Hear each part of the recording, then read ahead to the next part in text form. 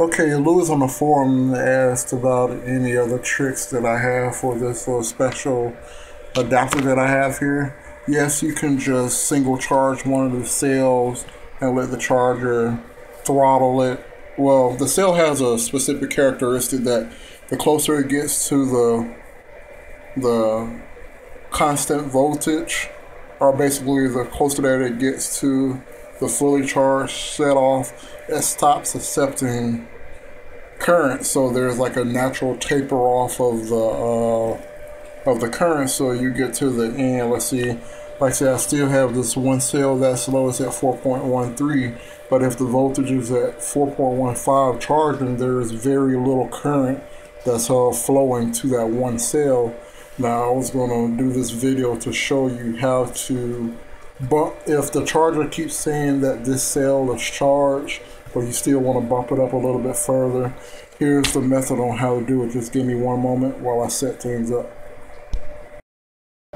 Okay, I have everything set up, and the trick is if you go ahead and put your charger in NiCad mode, charge auto. Right now I just have it set at 2 amp, and the charger is going to keep raising the voltage until it reaches 2 amps, and let the cell decide what voltage it wants to be at.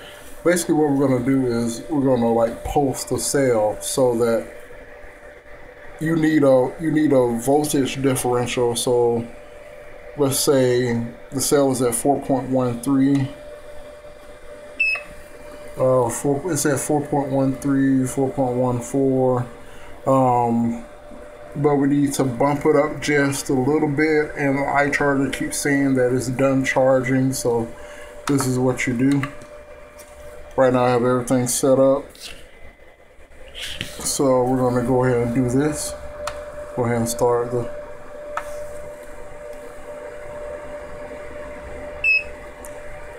And basically, so it's charging. Ignore that voltage. It's a surface charge voltage. So that's how much voltage that it has to put out to get it to accept 2 amps charge.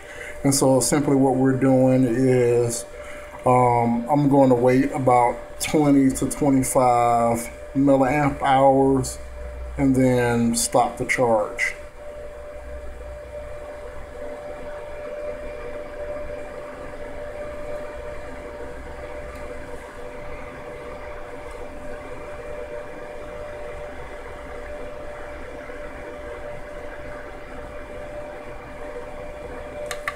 Alright, stop the charge. Alright, so the actual cell voltage is 4.15, so even though it was reading 4.3, the actual voltage of that cell is 4.15. So what I'm going to do is I'm going to check the actual balance of the pack, so just give me 1 second. Okay, so by pulsing the cell, we got that cell to come up to 4.14. So that was really quick because I've been trying to get this one cell up for quite some time. So we're going to try this one more time to see if we can get it up to like 1.5. I may leave it on the charge for a little bit longer, probably to around 30 or 35, to see if we can get that cell to 4.15. Okay, we're about to start it up again.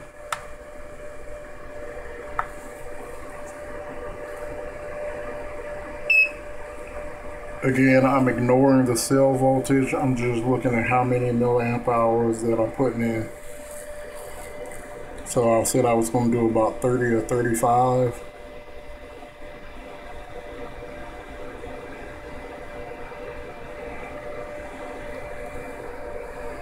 I may go a little bit higher since this is 2 turnkey packs and current is being split between the cells on both packs, because both packs are in parallel at the balance taps. So we're just gonna probably let it go a little bit longer.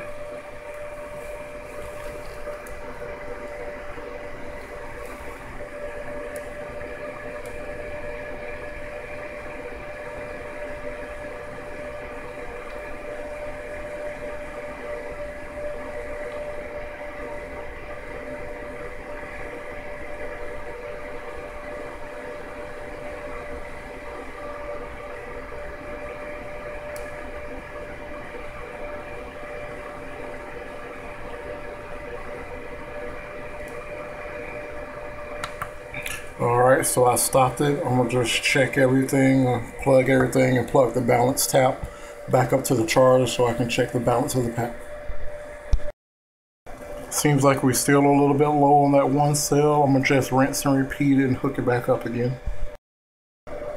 Okay, this is the third round of a shock treatment.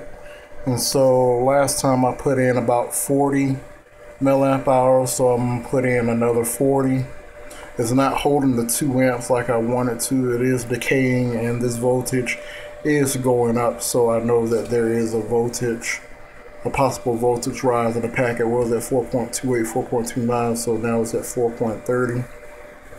So put another 40 back into it and check it again.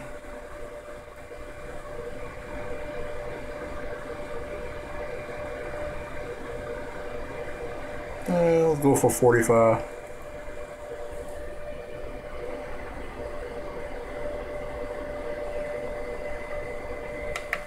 Alright, stopping, checking everything, the balance on the pack one more time. Well, look at here, the dead has risen, so we finally got that cell up to 4.15. Now, I've been trying to let the charger do its magic and try to get that cell up by itself, but it wouldn't act right. So we pulsed the cell for 3 times. We put in about 100 milliamp hours into that one cell, and it finally got the cell back in line with the others. So that's the little trick on how to get a dud cell back up to fall back in line. It was so close, but the charger couldn't pull it off, but we pulsed the cell, got it back in line, and so now the pack is now balanced. Thanks for watching.